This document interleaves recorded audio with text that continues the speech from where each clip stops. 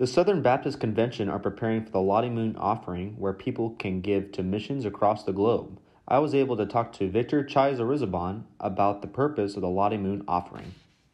Who was Lottie Moon? What was her background?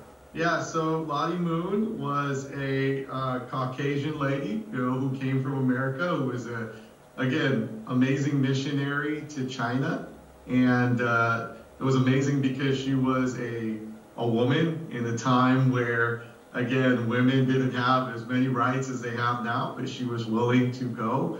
And because she had a heart for some of my ancestors, the Chinese people. And at 33 years old, she went there and served there for 39 years. And really, she gave her life trying to bring the gospel of Jesus Christ to the Chinese people.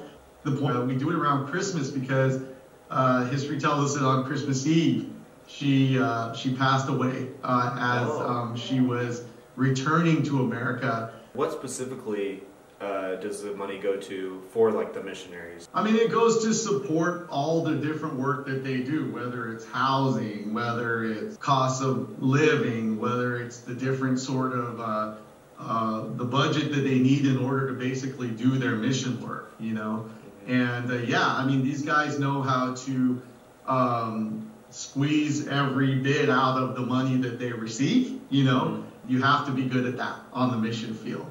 So it goes to those sorts of expenses, basically the expenses of doing missions. To speak more into that, what is the significance of donating to the Lottie Moon offering?